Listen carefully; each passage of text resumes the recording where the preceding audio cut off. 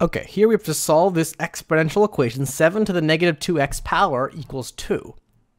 And the way we can do this, well, first off, take a look, and you can see that we can't write 7 as a power of 2. That would make our lives a little bit simpler, but because we can't do that, we have to use logarithms to solve this.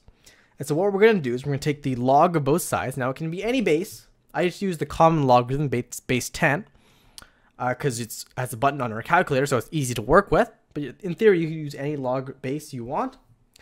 And what that allows us to do is bring this power from an exponent out front as a coefficient, right? Because how do we solve for x if it's in this power? It's kind of tricky. But we can use the power law of logarithms to bring this power down into the front. And now you can see it's almost like we have a linear equation, but we have some logs. But remember, logs are just numbers, right? Log 7 is just a number. Log 2 is just a number.